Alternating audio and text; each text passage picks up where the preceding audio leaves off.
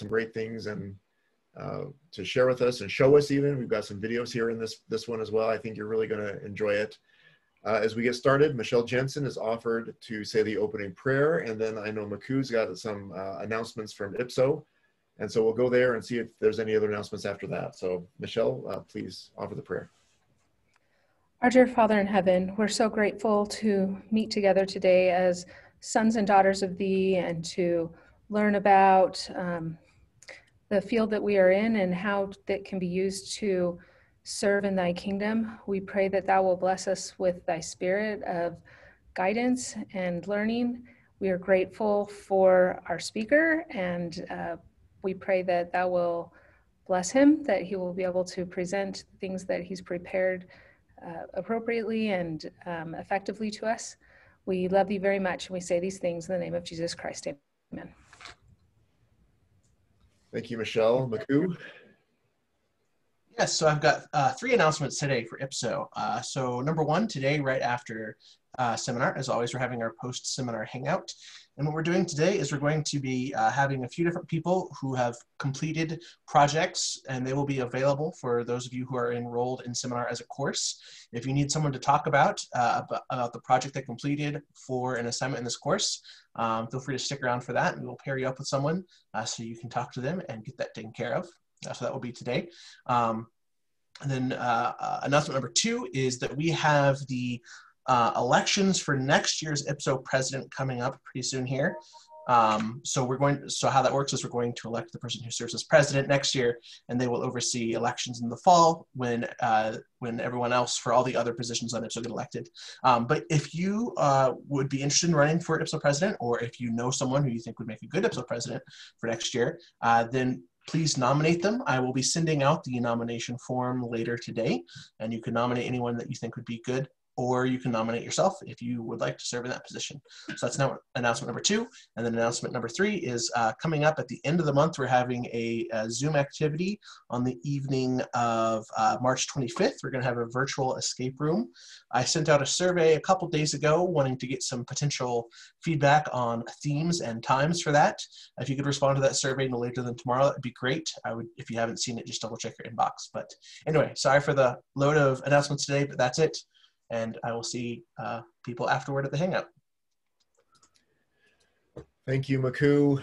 The only real thing I want to emphasize, if you need to stay for that project to get a sense of how people have done their projects, please take advantage of the opportunity IPSO is providing. Just looking over Canvas, I know that most of you have not done that yet, and this is just a great chance. Also, there's going to be a lot of defenses, over the next month. They're going to start coming fairly frequently now. I know a lot of them are being planned, and so you're going to see more announcements coming out of defenses that you can attend before the semester is over. I'm not aware of any other announcements. Is there anything else that anyone has? Okay, then I will turn the balance of our time to our presenter today, Tyler Harris, who works for the Publishing Services Department of the church. He's a film producer for the church. You have seen Tyler's work in some fashion. I am fairly confident of that.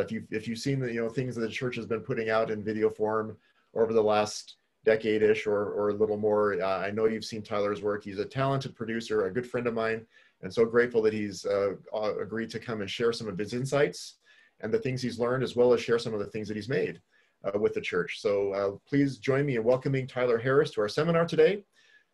And Tyler, I'll turn the time now over to you. Thanks, Jason. I really appreciate that.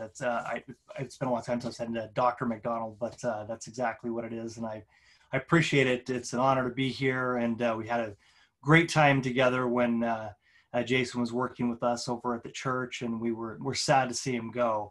So I'm really glad that he can invite me back to kind of share some things.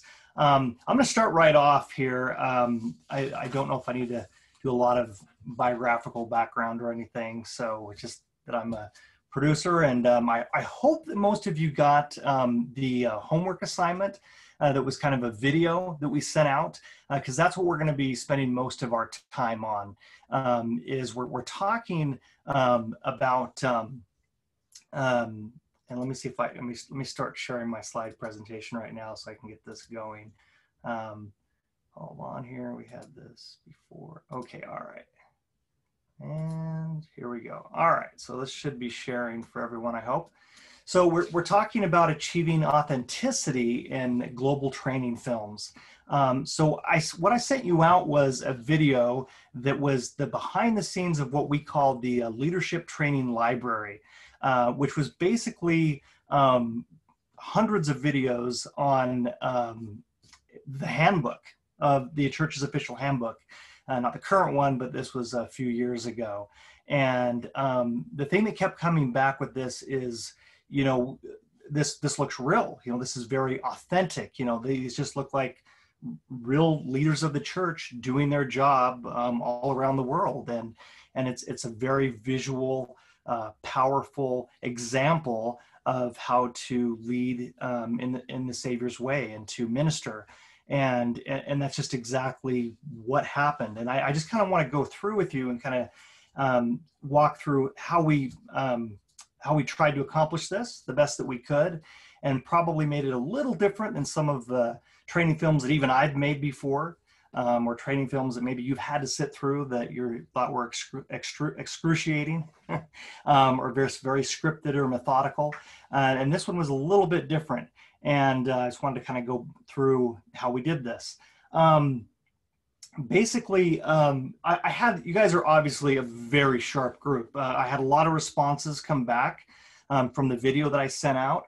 I just wanted to read a couple of them because they're really good.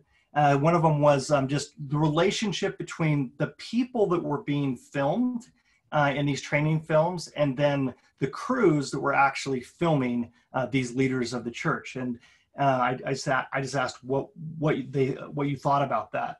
One person indicated that they were interested in the people they were working with. They didn't see themselves as separate from them as people who were just filling spaces in a video, but as people they cared about. Such an attitude could promote unity, understanding, and love, which would help everyone want to work together to produce the best product that they could. I love that response. That person should be teaching the class, honestly. I mean, this is the actual, this is exactly what this was trying to accomplish is that a lot of times when we see a training video, and it's okay. I mean, there's all kinds of different videos, but it needs to be scripted. We have actors, they come in, they do their part. It's made to get a certain, to get something that we need to get at the end of an action item out of a training video, and it's very methodical. There was just no us and them. There was no crew and above the line and below the line. It was all something that was just organically happening together. So I love that response. Thanks a lot. Then I wanted to throw you kind of a wrench in there too and kind of talk about these white shirts and ties that we wore. That was more fun of one because I got a lot of different responses about that.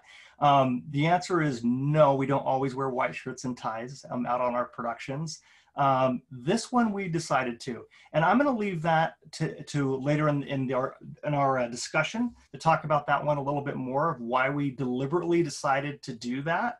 But I got some good responses. I want to read those too. One said, I'm assuming that this would have helped everyone feel the importance of the filming. It also could have helped with the focus. Both of these things would have invited the spirit into the filming, which it did. It was very good. Another one that was just simple and elegant was it demonstrates equality, camaraderie, and trustworthiness. And that one's really important we needed to really gain the trust of the people that we were filming, the leaders, and have respect for them, and to be able to really understand that this was something that was sensitive and spiritual and deep, that they had, that they felt deeply about and that they wanted to share and help others around the world. And it was really important in this type of filming. So I want to, as we kind of go through this exercise and I kind of explain some of the things, one thing that I wanted to point out was that authenticity really is just about being flexible and flexibility. So being flexible is really about three things that I kind of boiled it down to. It's really about your personal attitude, your ability to adapt and to adapt very quickly in a lot of different situations, and then your willingness to change. And with that, I wanted to show you just some of the productions and the things that I've done that may be very different to what I showed you in my example. So I've worked for the church for 20 years. That's a long time.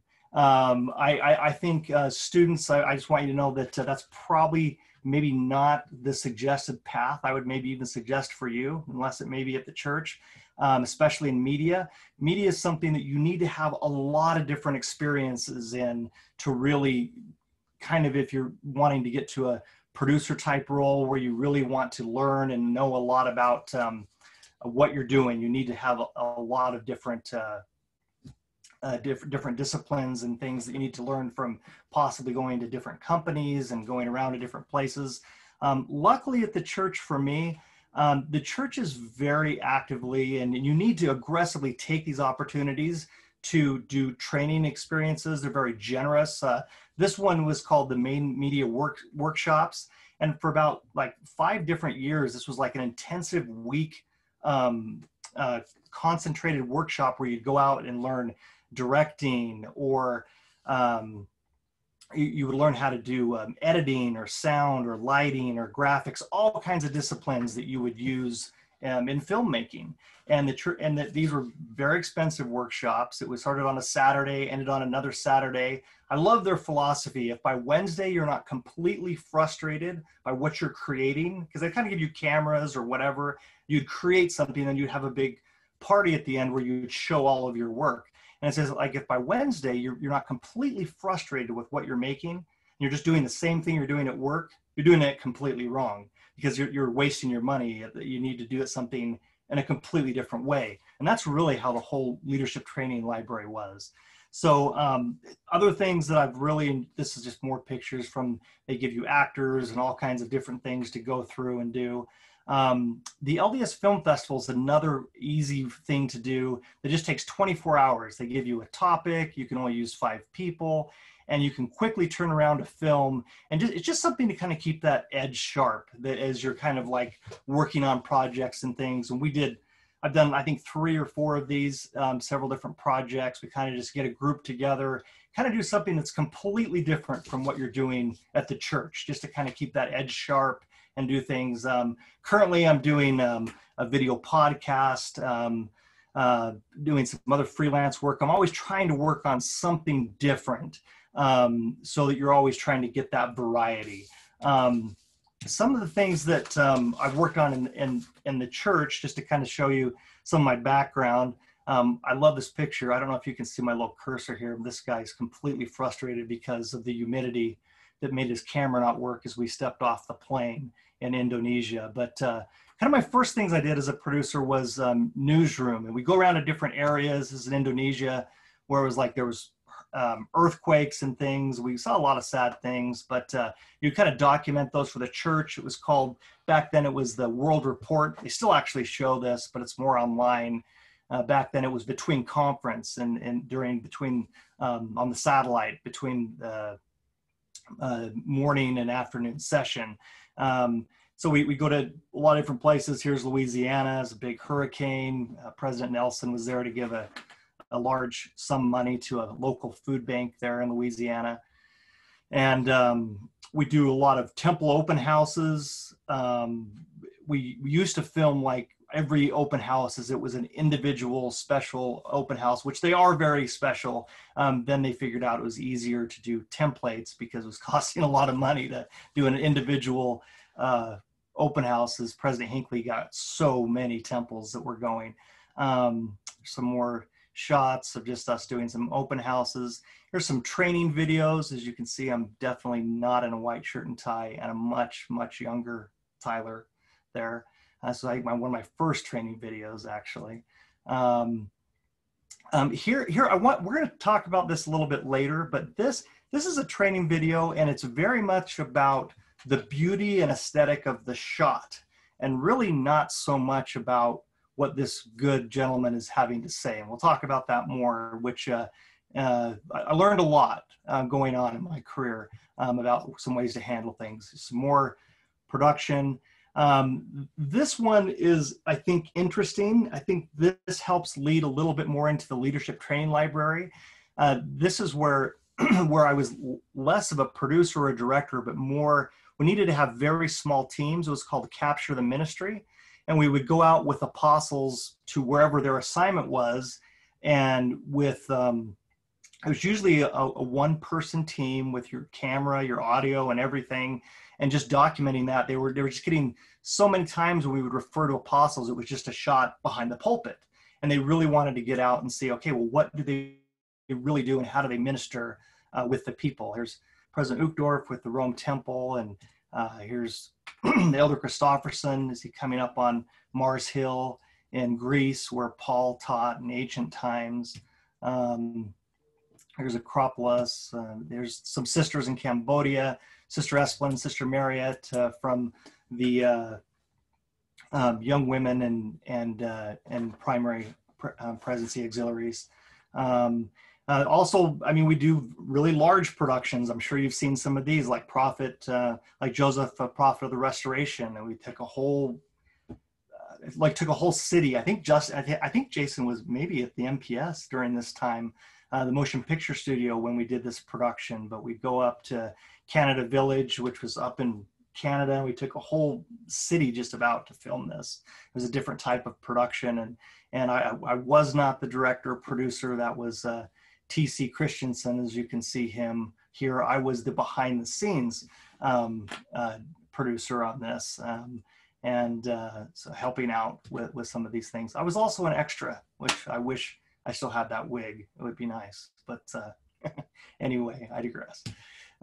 We had other times. We have our own motion picture studio. I'm sure some of you have seen this down in Provo, where you can do all kinds of things and make just about anything look like anything. Bring in animals and handlers and wranglers and what have you, and do all kinds of setups and lots of fun things. Pump in all kinds of atmosphere and dust and make it look all kinds of antique shots and everything. Here's one where I actually did get to work on with T.C. Christensen, and he really gave me a lot of ideas. He says, Tyler, if you're going to make something look like 1950, you need to bring in some 1950s cars. And so we got some car people to bring some cars in and do some stuff, and it really made the shoot look a little bit more authentic.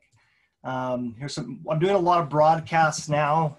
Recently, this is one of our last big broadcasts before kind of COVID hit. It was a face-to-face broadcast outside in Nauvoo.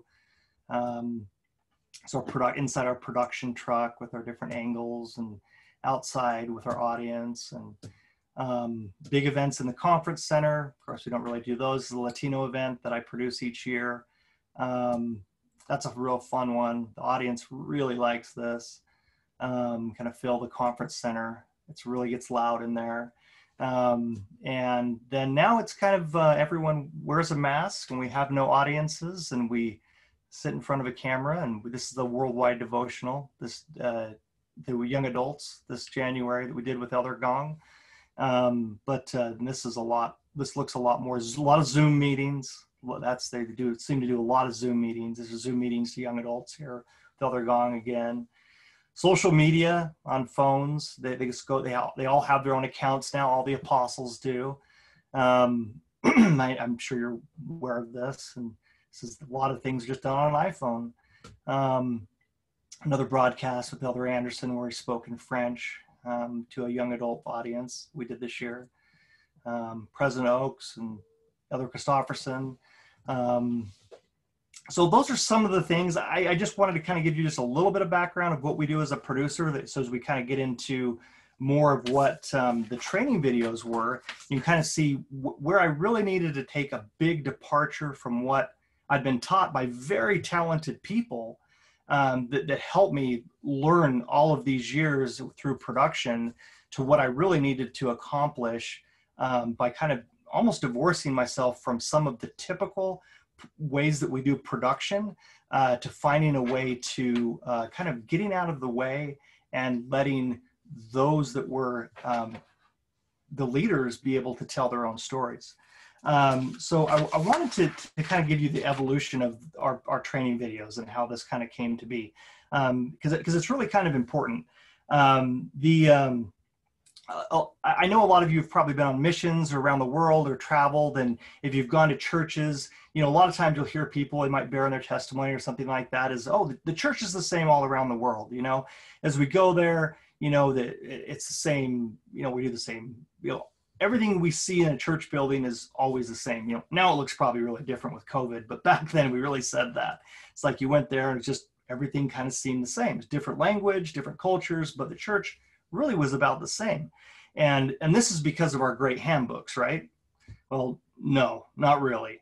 In fact, the handbooks are great. They're there and they give us the direction of what we can do. But as we worked on this project and started working on it with President Oaks, he said, the President Oaks was then Elder Oaks. He said, if the church really wanted to hide deep, dark secrets somewhere, they'd put them in the church handbook. That's where they would put them, because that's no one opens up the handbook to read it.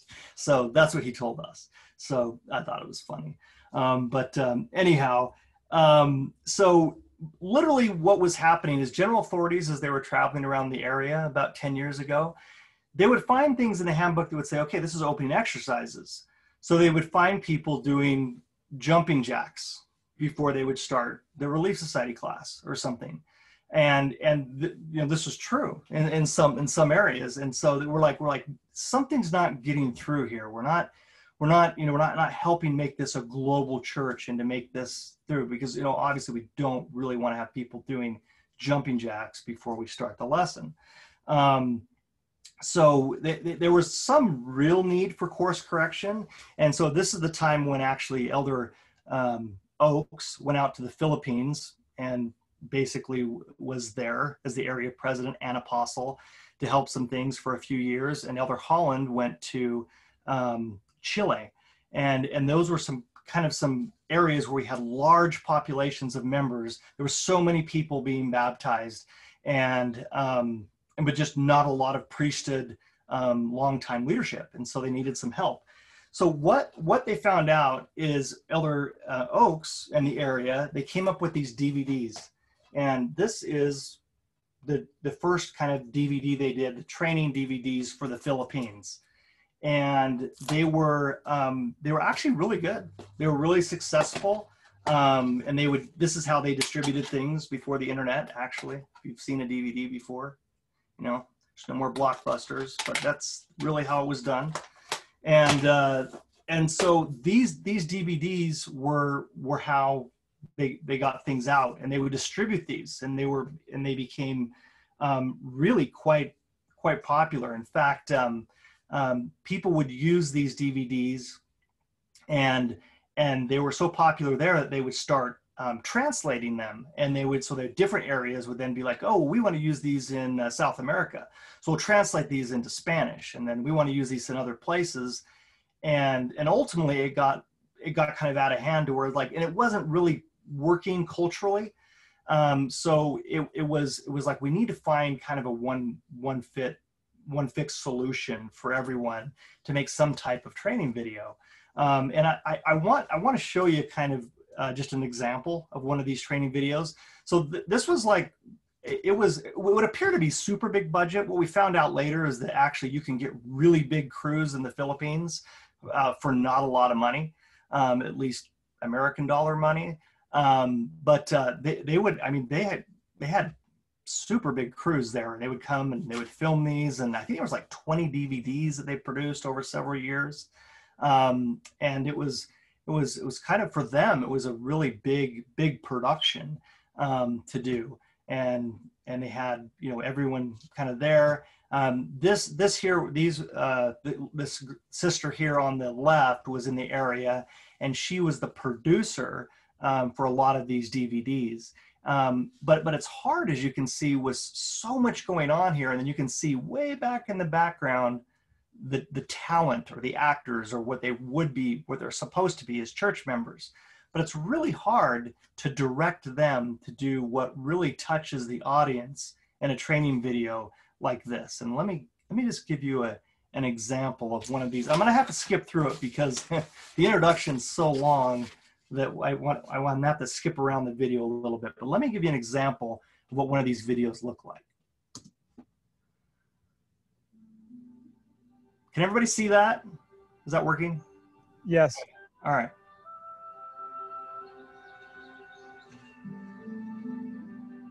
I don't know if you've seen Lawrence of Arabia, but it was okay to do like a 30-minute, like a guy walking down a sand dune. And this is kind of, I think, the idea that they had here. So very, very cinematic, very long. Let me kind of skip ahead here so we can kind of see some of the actual training part. Okay, here.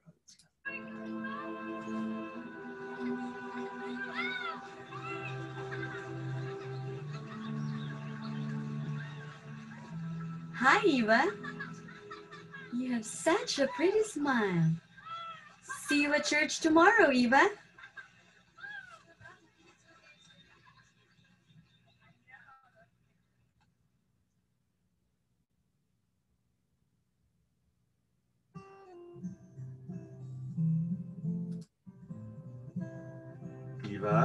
Eva, did you eat your breakfast? Of course I did, Father. You make very delicious rice cakes. Oh, look at you. You look so much like your mother. Let's go. We don't want to be late for church. Your mother was always early for church. If she were alive, she'd be happy to see you following her example. Okay, so I just wanted to show you that, and that's okay if you had a little bit of a chuckle there. I did when I saw it. That line kind of gets to me is just like, well, if your mother were alive, she would have loved to see this. But anyway, so I mean, they were very scripted, and they were kind of just very methodical, very deliberate. But again, they really helped out. This was something that they were able to do in countries that you know, maybe literacy was a little bit lower. They really needed to see examples. They hadn't seen the church before. These were brand new members. They didn't know what things were like. And that was just an example of getting ready for church. It then goes to her class and everything else. I just don't have the time to show everything there. But in the end, the videos were a great start. There was something that was really something that worked. But it wasn't able to really get the spirit of things. It was really able to kind of tell, okay, this is exactly how you do things, but it wasn't really able to convey any spirit to the audience. What started to happen actually is they started to mass produce these and then put it into different languages and things, is that you would then see a Relief Society training video from the Philippines, and it had like a doily on the tablecloth, and it had like some flowers in like a vase with just one rose coming out, and then a picture of Christ. And then you would see this like all over the world. Like they would start imitating this in different places because, hey, that's how the videos did it. This is what we need to do. And so that started to become a little bit of a problem, that we're not really trying to say, hey, this is exactly how you do it. This is the spirit. We wanted to figure out how the spirit of how you did it. So the priesthood department at this time was kind of given the assignment to, okay, and at the time it was like, I think it was like Elder Craig C. Christensen, and it was Elder Oaks, I think, over him or something like that. They said, we need to figure out a way to broaden this, to figure out, a new handbook was coming out too at the time, I remember. And it wasn't even printed. We were just given like little pages of it and things. But before then, they were told, okay, we need to figure out how you can make all of these videos. And then I was asked, and this is just how you are as a producer, you just are asked to do different assignments. And the priesthood department approached me to do their, well, at the time was called Strength of Youth, which is just our theme, the theme for youth. We do them every year. They're still done today. There was a theme this year. And so we went out to different places. And they said, now we want you to go all around the world, get different youth. And they gave us like all of these crazy, we thought were crazy ideas. We're like, we want you to kind of organically engage youth in discussions and get their deep testimonies and things. And it's just you and a camera guy. And, you know, you'll need to do all the audio, and you'll need to conduct the discussion, and we don't want anything on a tripod, and you want to be really loose. And we're like, oh, okay, well, you know, and I was pretty young, and I'm like, okay, we'll try it. We'll try to do these things. And so we got there, and we would go to these different conferences, and it always kind of, so this is one, I think, in Germany, and we would start there, and what we saw was a lot of like, it was just kids having fun at these FSY conferences, these for Strength of Youth, and they'd be, dancing, having fun. We'd be there in the same dorms they were with all of the counselors and everything, and everyone was just kind of together, and we thought we were building this kind of camaraderie. And when we would get to the youth, great youth, obviously good kids, and we would get to these interviews, we really just became kind of strangers, asking them questions, and what we get was a lot of primary answers. And it wasn't. We were just getting really frustrated. We're just like, we're not getting the priesthood department what they want at all. And we had no idea at this whole time we were really just guinea pigs for them. And we were doing a product, but we were kind of a guinea pig for how they could figure out this more robust leadership training library that they knew was in the wings. And so finally we kind of decided, okay, the conferences are good. We can get a few testimonies, and you're going to get a few kids that are doing really well. But what would really be nice is if we could really, from the kids that were great, if we could get on the bus, because they probably don't live too far away, extend the trip, get on the bus, and then really get to know them better and figure out, okay, we want to see these kids, these youth in their home areas, going to church, doing things like they would really do, and seeing what their testimony was, an extension of that, but showing that in their hometown. And so we'd kind of get on this bus, which going back into basically the same area with these kids, because it kind of come in from all different directions to go to these big conferences. And we started first filming everyone on the bus, and it was kind of chaotic. But as we'd kind of sit down on these long 2 or 3 hour even bus rides, we just started to talk with the youth, and which was sometimes difficult because I didn't speak German. We had translators, or when it was in Spanish, it was a little bit easier. But we just really tried to just say, hey, we're just want to get to know you and what's going on, and really just having just kind of like a mission, just kind of a relationship. And that started something. It was something that we could kind of hold on to.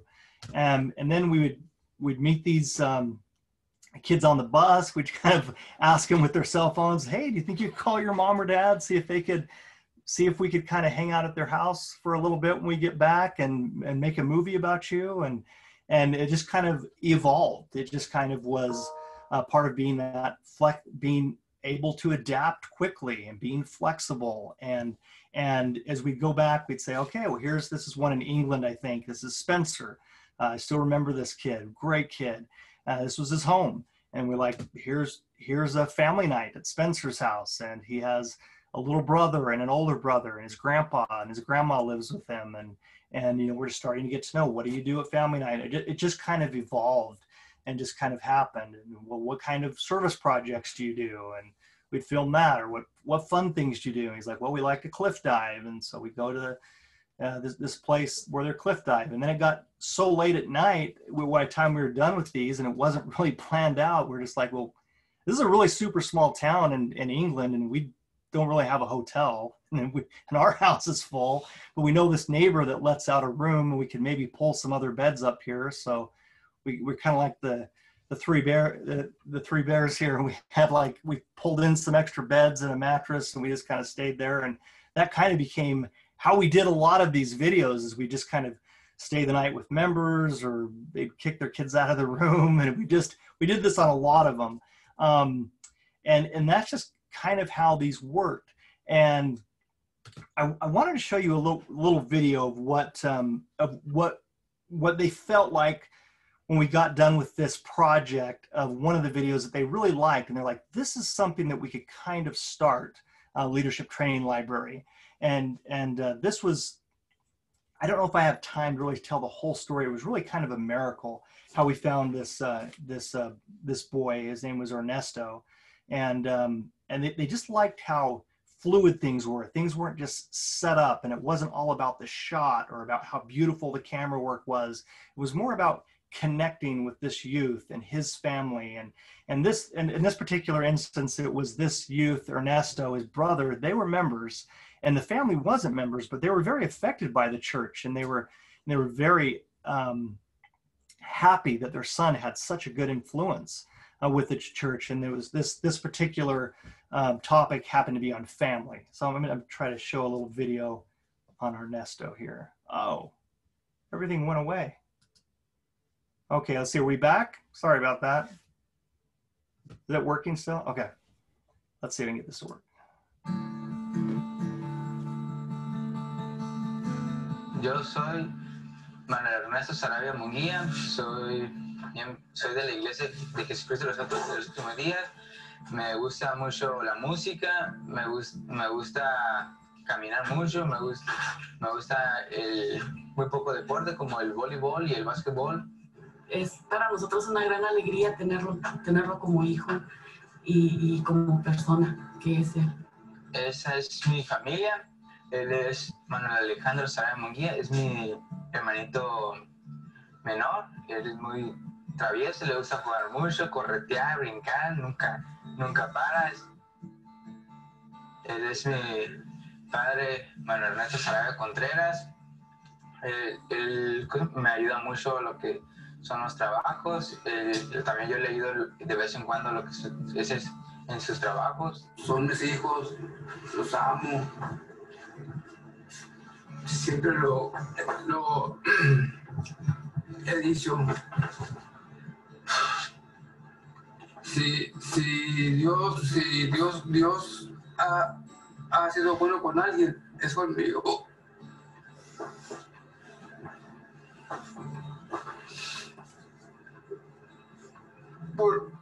Por ellos. Ella es mi mamá, de Yanira Munguía. Okay, I'm going to kind of skip ahead here just a Me little dijeron bit. que Sorry. mucho gusto, estaba en eso. Hold on. Where it is. Tanto. So this is when they got baptized. Sí, y pues me ha ayudado mucho porque tal vez me hubiera vuelto más rebelde y no iba a querer escucharlos en un futuro. Siempre pensaba en eso. El día que lo bautizaron, hubo tanta gente que no cabían en la capilla, no cabía la gente en la capilla, de todos sus amigos y todo, y fue una gran emoción. Tanto jóvenes como adultos, abrazándolos, besándolos, pues mi corazón estaba inflado. Sí, muy contentos. Y yo estoy muy contenta de que ellos estén dentro de la iglesia y que se hayan bautizado, porque tengo una gran tranquilidad de que ellos van a ser hombres de bien, grandes hombres. Sí, están. Para mí es importante que yo y mi familia. Okay, so the thing that I just loved so much about this, it was just so real. It was just so transparent. Everything that we did there just happened to be it was just one take. It was just, and that's what they kind of liked. It was so natural. They thought, well, we could maybe learn something about this for the leadership training libraries. We just said, hey, introduce your family. And we kind of did that with everybody. This one worked a lot better. But it was just this fact that he had such love for his family. His father had love for them, like any family, most families. But I mean, the way that it was just, we weren't looking to have an amazing camera shot. I was trying to do the best I could with audio, with the boom, just doing the best that I could. But it just kind of happened organically. Then we're like, well, they're like, well, we have a baptism picture. It was just that printed out picture that they had, and they held that up, and they were just so proud of that. And things just kind of happened organically. And that's kind of how when they saw that, the priesthood department said, this is it. Ernesto is what we need to do for the leadership training library. And so, oh man, I'm really running out of time. I'm sorry. So let me quickly kind of show you. So let me tell you the difference was with getting up to this point. And I'm going to show you a video from the leadership training library that I think kind of caps it off. And hopefully I can get some more time to talk about it. But basically, from the difference between this and the leadership training libraries are like, you're kind of retelling a story. What we need you to do is get out of the way, and you need to work with these leaders the crew and everyone else so that everyone's on the same page. So you're always taking this as one take. You're coming into a ward council. You're coming into a ministering visit with Relief Society sisters. You're coming into, you know, whatever it is, and you're just walking in. And that took a lot because we needed to know what that was. And, you know, a lot of these countries were in South Korea or Guatemala or Brazil, you know, languages that I didn't speak. And I needed to know immediately what they were saying so we could keep the whole interaction going. So after they did this, we could say, okay, now we need to do this or this. And we kind of came up with a whole way that we could hear from translators and different things. We needed to make it a little more robust than two people. And I hope I can get into showing that, but I want to show you this one more video here of how this kind of happened with something that just was completely natural that we filmed on our leadership training library with the primary children. I think it starts, we can start it a little bit later here.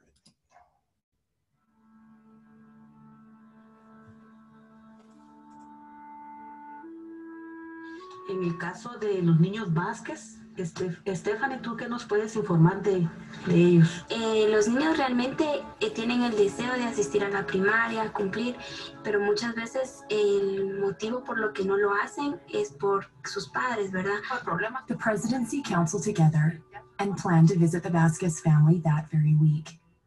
Prior to the visit, the sisters prepared spiritually and pondered about the needs of the children. Hermana Vázquez, buenos días, ¿cómo estás? Gracias. Hola, Mandy, ¿cómo estás? Hola, bien, bien. ¿Sí? ¿Cómo estás? Aquí está Jonathan.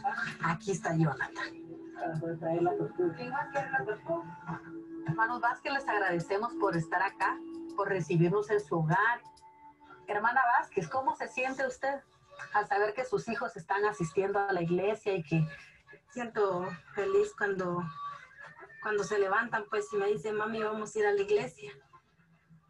A veces quisiera ir con ellos, pero por no dejarlo a él solo, no voy. Este amigo quería acompañarlos, pero él estaba tan adolorido del cuerpo que no quería ni moverse de la cama. Pero creo que a medida que ustedes se esfuercen y oren por él va a poder ir a la iglesia. Usted hace un esfuerzo, el Padre lo va a bendecir, ¿verdad? Y le va a dar las fuerzas que usted necesita. Acá en Proverbios hay una escritura, en Proverbios 22:6, que dice, instruye al niño en su camino y aun cuando fuere viejo no se apartará de él. Entonces, si nosotros le enseñamos a ellos el camino recto ahorita, ellos no se van a apartar. Ellos van a adquirir un fuerte testimonio que los va a mantener en los caminos del Señor. Tu mami decía, Cindy, que tú te levantas bien temprano, el domingo para ir a la iglesia. ¿Por qué te gusta ir a la iglesia? Porque me gusta aprender más de la palabra de Dios y compartir con los demás niños. ¿Y Dalí? A mí me gusta leer todo lo de la Biblia, el libro de Mormón. Como a veces me pasan a orar, pido por mi familia, por los hermanos y por todos. Y les agradecemos de veras a ustedes, ¿verdad?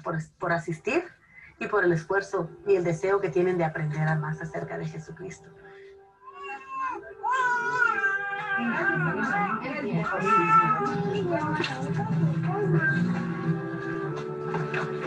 Later that week, the presidency continued to minister and fellowship the Vasquez children and brought them to an Activity Day service project.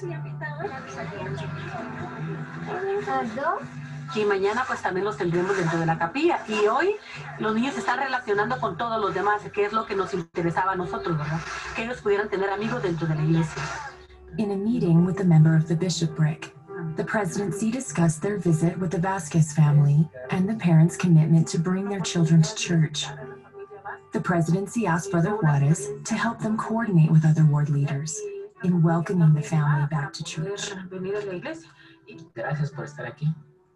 Entonces, para que ellos también puedan tomar en cuenta en sus reuniones a los hermanos y poderles ayudar para que ellos sientan que realmente son importantes para nosotros y para nuestro Padre Celestial y que nos hacen falta dentro de la iglesia del Evangelio, ¿verdad? So I'm going to stop it right there. We're running out of time here, but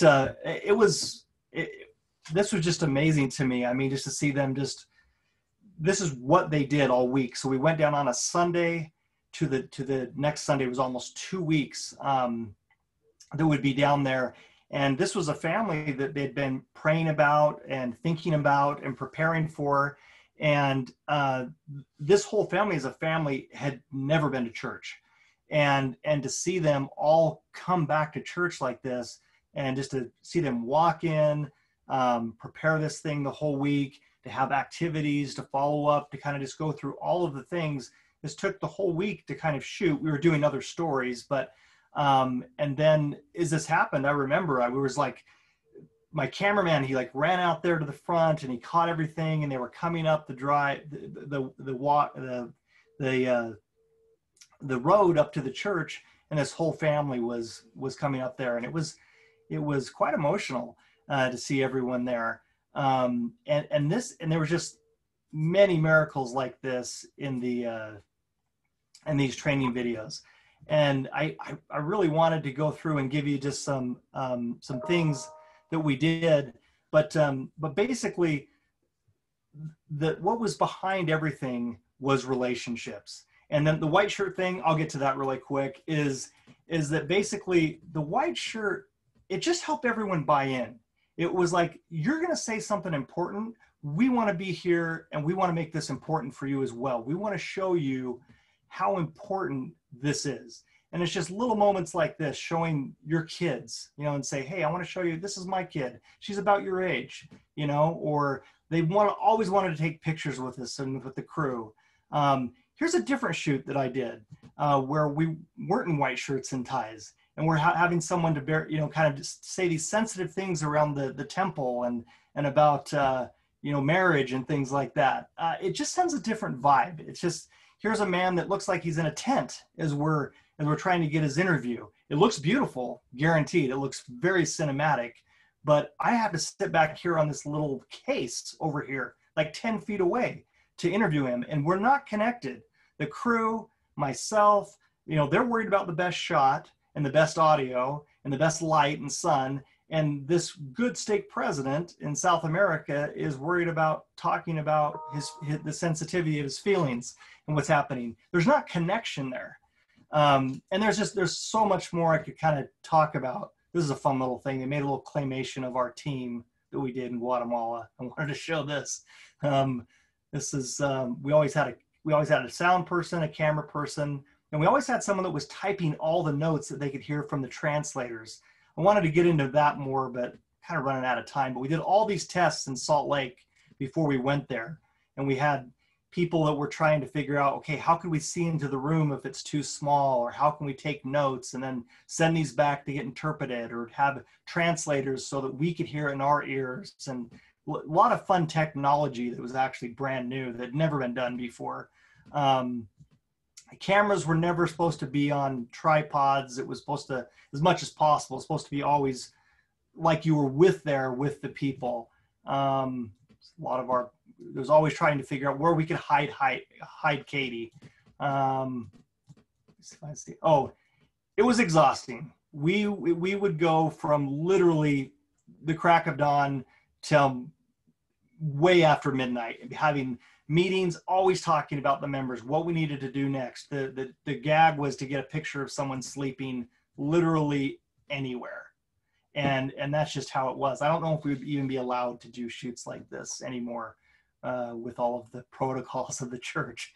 But it was something that was amazing. And when everyone bought in, it was an amazing success. And that's the end of my presentation, really. I had a lot more to kind of talk about in between. And I think we're out of time. So thank you. I really appreciate it. Tyler, thank you so much for your insights and your willingness to kind of open up this view into your world here a little bit. Let's thank Tyler for sharing these insights with us. I did see a few questions, Tyler, and so Amy will collect those and